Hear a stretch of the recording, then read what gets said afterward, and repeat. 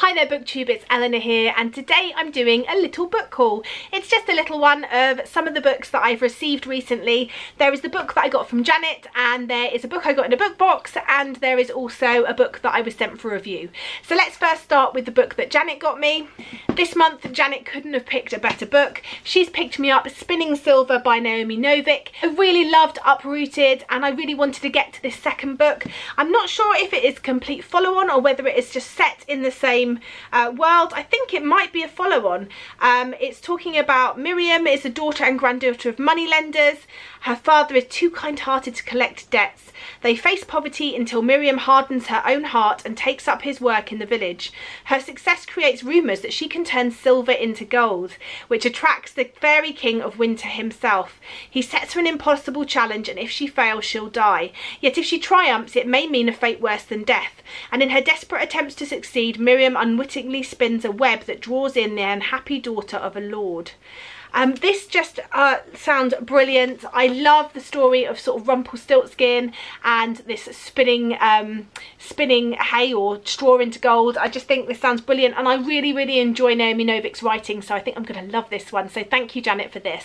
The book that I've been sent for review is from Orion Books, and it is Anarchy by Megan DeVos.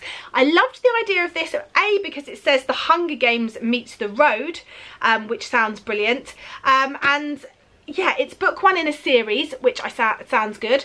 And it says rival factions are fighting each other for survival with no loyalty to anyone but their own. At 21, Hayden has taken over Blackwing and is one of the youngest leaders in the area.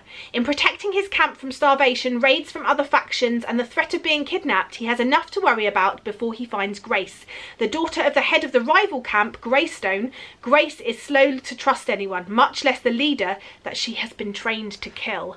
I think this sounds like it's going to be a fun one, so I'm really thankful that they've sent me this, and I look forward to reading it.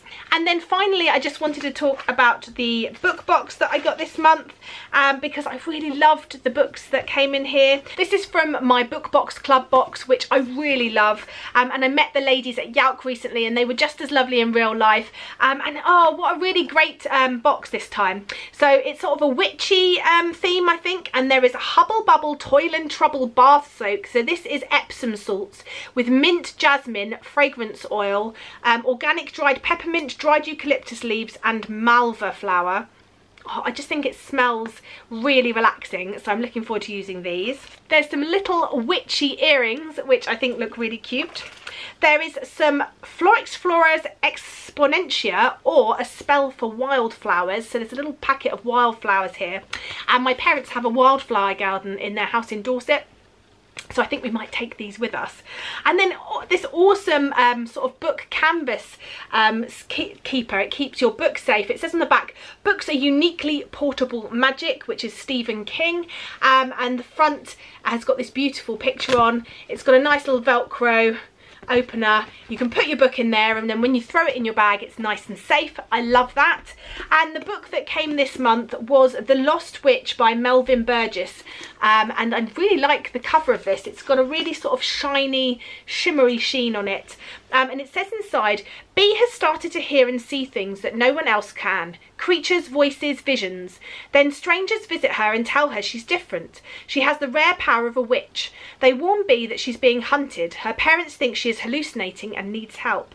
All Bee wants to do is get on with her life and to get closer to Lars, the mysterious boy she has met at the skate park. But her life is in danger and she must break free. The question is, who can she trust? I just think this sounds really good. Melvin Burgess is a name that I have heard of. He's written quite a few books. I'm not sure if I've read any of them. I've definitely heard of Junk, but I'm not sure that I've read any of his books. So I'm looking forward to this one being my first, and I'm really excited about this one. So that is some of the books that I've got recently. Have you read any of these? Have you read any of Melvin Burgess's books? Which of these are you most excited about? Let me know in the comments down below, and let's chat as always. Bye for now, BookTube.